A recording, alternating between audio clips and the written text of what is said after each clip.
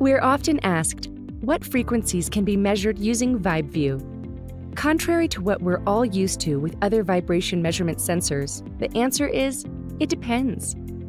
Let's take a look at what it actually depends on. The frame rate of the camera, stated in frames per second, or FPS, determines the frequency range of the measurement. Using a Nyquist ratio of 2, simply divide this frame rate by 2 and you have your maximum frequency in hertz. Every camera has a fixed number of pixels, but the camera system itself has limitations on how many pixels it can process in a given amount of time. If you want to see more pixels, the camera system demands a slower frame rate. However, if you want a faster frame rate, the camera system must process fewer pixels. Let's see how that works with our VibVue cameras. Our VibVue camera has 1,920 pixels in the horizontal direction and 1,200 pixels in the vertical direction. This resolution is referred to as 1920 by 1200, which is a little better resolution than Full HD and equates to about 2.3 megapixels. If we wanted all 2.3 million pixels available for measurement and magnification, then the maximum frame rate of the camera could run to 156 frames per second, or a maximum frequency of 78 Hz. Note that VibVue cameras think in terms of horizontal lines. If we don't need some of the horizontal lines of resolution or height of the image, the camera will allow us to use a faster frame rate. If we don't need vertical lines of resolution or the width of the image, the camera doesn't provide a frame rate increase. We recommend leaving the full image width in place for easy correlation back to our detection thresholds based on the field of view. See our video on amplitude detection to understand how the field of view relates to detection thresholds.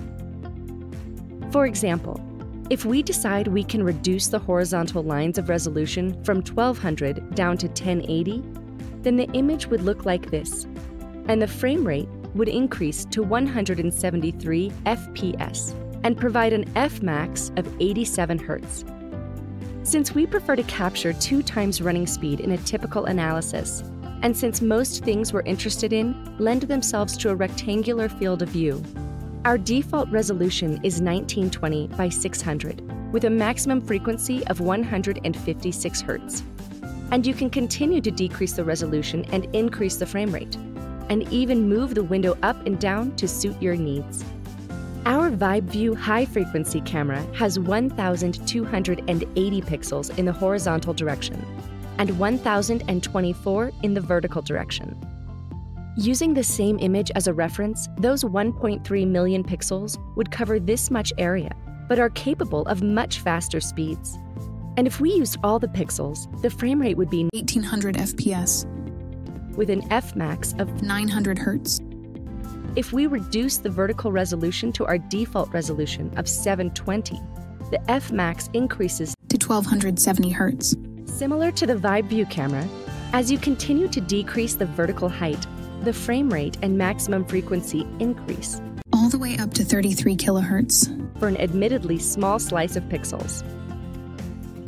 Check out some of our other videos, like why the detection threshold matters for both displacement measurement and magnification, to learn more about VibVue.